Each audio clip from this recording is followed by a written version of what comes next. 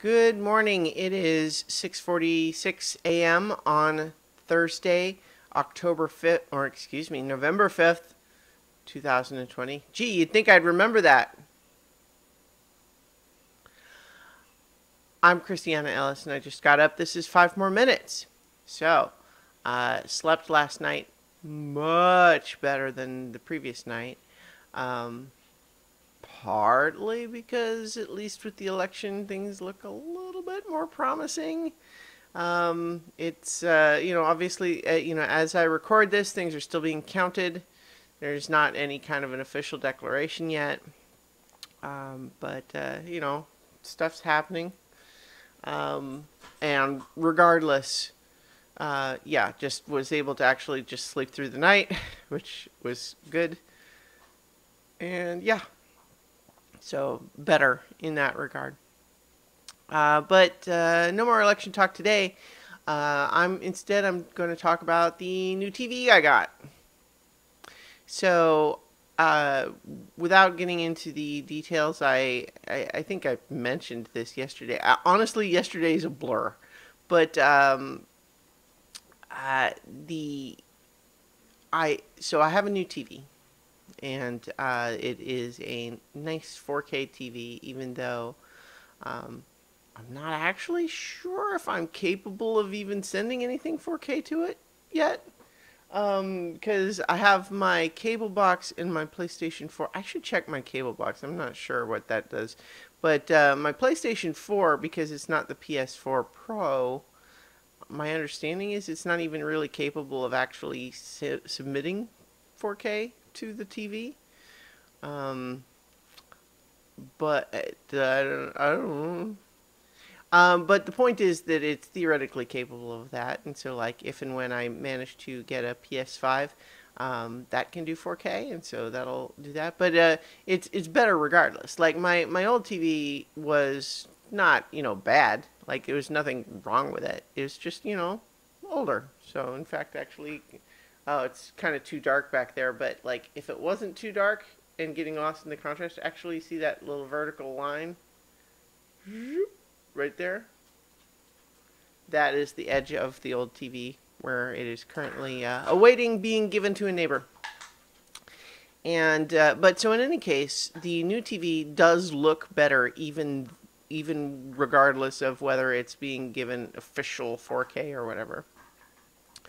Although when I was putting on some movies to test it with, I definitely needed to play around with the picture settings, because a lot of the modern TVs have all of these really fancy processing things that they do to make one kind of thing or another look really good.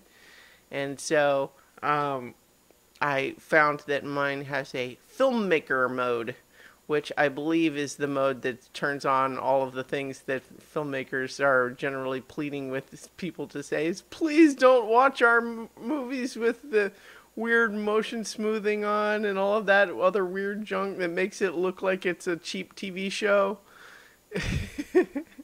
But with the filmmaker mode on, gosh, it looks good. It looks very pretty. And I watched a little bit of The Master, which is a Paul Thomas Anderson movie, which I had seen before, but I don't know, kind of went past me a little bit when I saw it before. I'm a big fan of Paul Thomas Anderson as a director, but I like some of his movies more than others. And this one was always a little bit like, it was, it's good. I liked it, I guess. But I had recently had it brought back to my attention as something maybe worth another look. And certainly, as I've rewatched it, I didn't finish it last night, but the parts that I rewatched I found a lot more compelling than the first time. I'm not sure why, but it looks very pretty. But the other thing that I was actually thinking about watching it is that The Master stars Joaquin Phoenix, Amy Adams, and Phillip Seymour Hoffman. And Phillip Seymour Hoffman, what a tragic loss his death was. He was just so good. Like, he was like, one of my favorite actors. Like, in everything he's ever in, he's just great.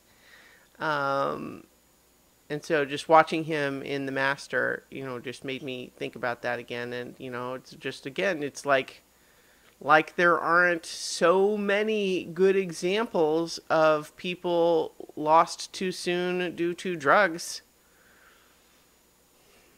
Bummer.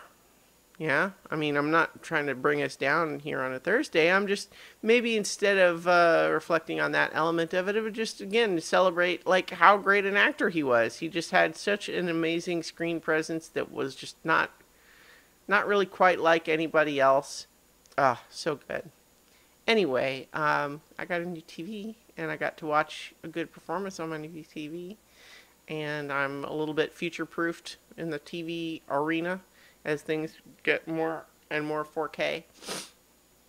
And yeah, and things are still being counted, but I got fingers crossed with the election, and we'll move on from there, and I'll talk to you again tomorrow for 5 more minutes.